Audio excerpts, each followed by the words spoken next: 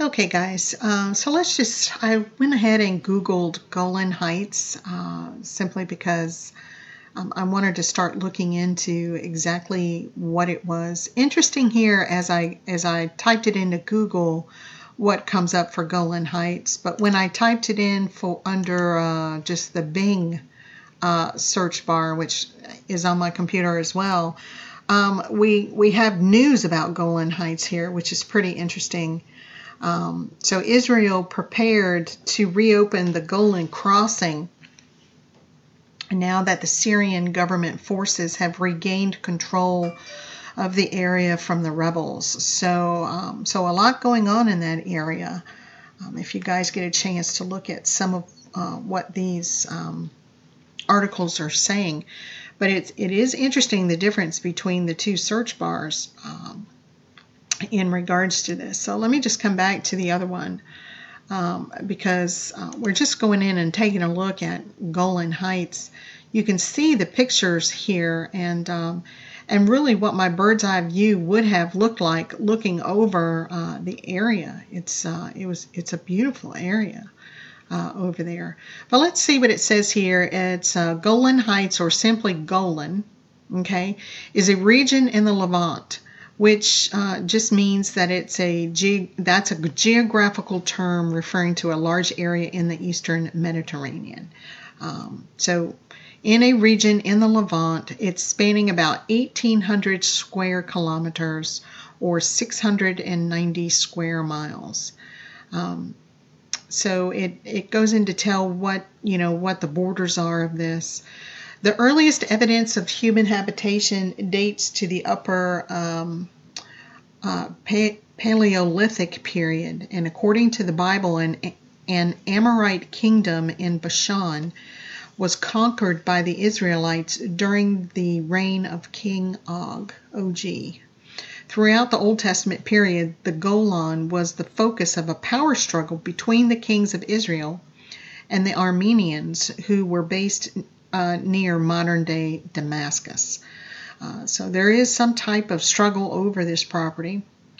So back in 1967, the Six-Day War, the western two-thirds of the Golan Heights had been occupied and administered by Israel, whereas the eastern third had remained under control of the Syrian Arab Republic.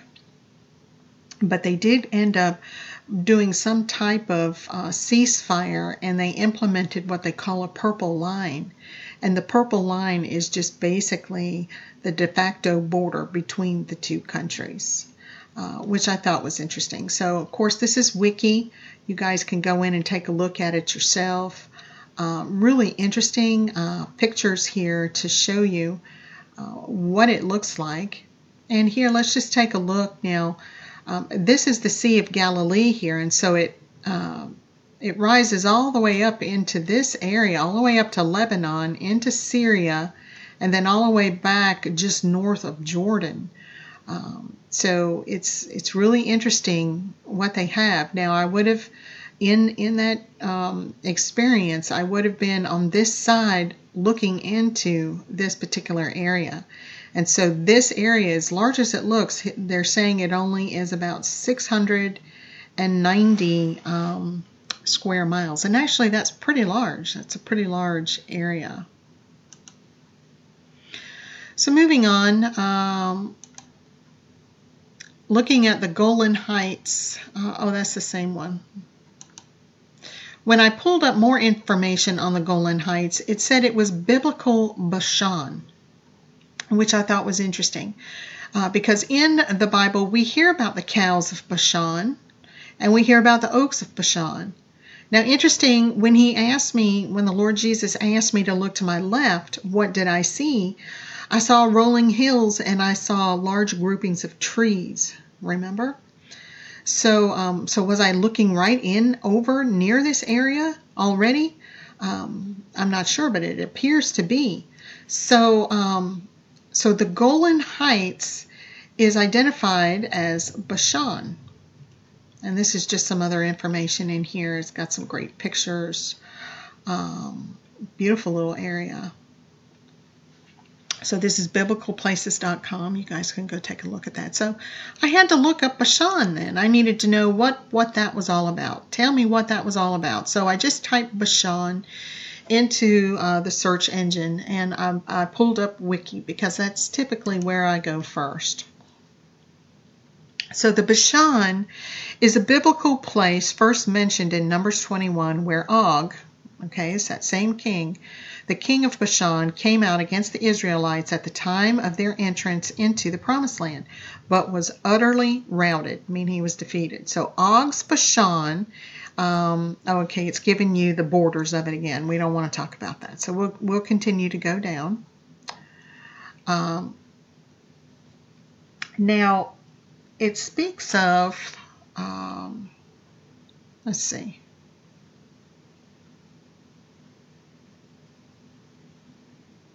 It speaks of, in the Bashan, Golan, one of its cities, became a Levitical city and a city of refuge. And I thought, well, what is a Levitical city? That's what I wanted to know. And so I just clicked on it, and it pulled up Levitical cities. Okay, the Levitical cities were 48 cities in ancient Israel set aside for the tribe of Levi, who were not allocated their own territorial land when the Israelites entered the Promised Land. Okay, so it goes in to identify that these 48 cities, of which 6 would function as cities of refuge to which a manslayer could flee, meaning that they could go in for refuge and people could not pass by the gates. So each settlement was comprised of a walled city and the common land around it for pasture, measured radially as 1,000 cubits in each direction, or as a square measuring 2,000 cubits along each side. The land for the cities was to be donated by the host tribe and was allocated to the Levites according to their tribal subdivisions. So 13 cities were for the Aaronite priestly division, which is the Levitical priests, the descendants from Aaron, Moses' brother, and then 13 for the Gershonite division, 10 for the Kohathite division, and then 12 for the Merarite division. Now these are sons of Levi. This one says son of Levi, this one is son of Levi, and this one is son of Levi. So when I scrolled down, I was looking to see where the areas are for these city of refuge. And each, if you take a look, this is all 12 tribes. All 12 tribes were regarded and supposed to have areas of refuge. Okay, so Asher is showing 4 in these cities. Benjamin is showing 4 in those cities. Dan in those cities, and it goes right on down. Judah is the biggest one. You can see that it's got quite a few more, and it goes right on down. I thought it was fascinating to see what this was all about. So cities of refuge. Okay, so Golan means Bashan, which means cities of refuge. It means a place of safety, okay? So when I looked at Bashan, just to kind of continue to take a look at the Bashan, it's a fertile and wooded place, so it's got a bunch of trees, and it was allotted to half tribe of Manasseh. So the reason why I have this particular thing pulled up, and you guys can take a look at it later, is because this shows where the tribes were. Like here, part of Dan was here, Asher was here, Naphtali, Zebulun, Manasseh. Here's half tribe of Manasseh, because here's the other half tribe of Manasseh. Zebulun, Issachar, Gad, and it goes on down. Here's Gad, Ephraim, here's the other part of Dan, Benjamin, Judah, Reuben, Simon, and where they were spread out and put in the land, which I thought was fascinating to see, which is the only reason why I have this up here for you guys. But let's go ahead and move on to the next one. Because now we're talking about 2 baskets of fruit. Now, when I went in and typed in 2 baskets of fruit offering in the Bible, it brought me up to Deuteronomy 26. And so there's a couple of things here I want to talk about. Deuteronomy 26 is about offerings of first fruits and tithes. And it shall be when you come into the land which the Lord your God is giving you as an inheritance, and you possess it and dwell in it, that you shall take some of the first of all the produce of the ground, which you shall bring from your land that the Lord your God is giving you, and put it in a basket, and go to the place where the Lord your God chooses to make his name abide. And you shall go to the one who is the priest in those days, and say to him, I declare to the Lord your God that I have come to the county which the Lord swore to our fathers to give us. Now, guys, I was with the Lord Jesus Christ. I was already with the priest.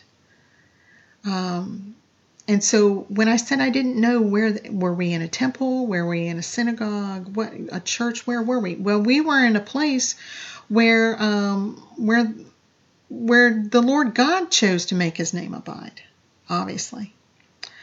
So the Lord brought us out of Egypt with a mighty hand and with an outstretched arm, with great terror and signs and wonders, and he brought us to this place and has given us this land, a land flowing with milk and honey. And now behold, I have brought the first fruits of the land which you, O Lord, have given me.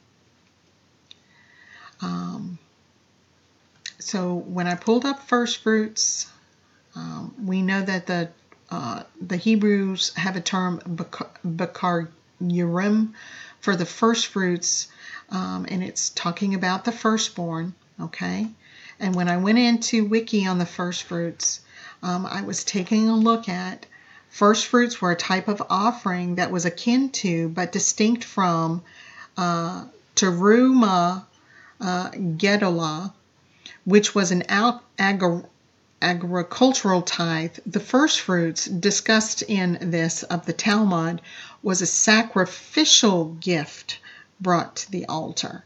So I thought that was interesting. The major obligation to bring first fruits to the temple began at the festival of Shavuot and continued until the festival of Sukkot, which is where we are right now. This tithe was limited to the traditional 7 agricultural products: wheat, barley, grapes in the form of wine, figs, and pomegranates, and olives in the form of oil, and dates that were grown in Israel. Okay, so I thought that was interesting because I had said, remember guys, I had said I thought it was a peach from what I could see in that basket. So I thought that was very, very interesting. That's what a pomegranate looked like. Now, I don't know how big they are. I have no idea. I don't think I've ever seen a pomegranate that I'm aware of here. But we had something in that basket. It was not wine. It was not grapes. It was not wheat or anything like that. It was something else. So now I want to take a look just at the very, very last part here. This is talking about look down from your holy habitation from heaven and bless your people Israel and the land which you have given us, just as you swore to our fathers, a land flowing with milk and honey. And this day the Lord your God commands you to observe these statutes and judgments. Therefore you shall be careful to observe them with all your heart and with all your soul. Today you have proclaimed the Lord to be your God, and that you will walk in his ways and keep his statutes, his commandments, and his judgments, that you will obey his voice. So today the Lord has proclaimed you to be his special people, just as he promised you, that you should keep all of his commandments, and that he shall set you high above all nations which he has made, in praise, in name, and in honor, that you may be a holy people to the Lord your God, just as he has spoken. Do you guys hear that thunder? I got a storm getting ready to come here. So guys, I wanted to just share all of that information with you, and hoping that this would be interesting. Now, when I had that dream about the transfer of wealth, I'm not sure that was physical monetary wealth. It could be in regards to the Golan, to the places of refuge, or it could be talking about places of safety which we are aware of, or it could be the transfer of his gifts into his first fruits at this time. Bye.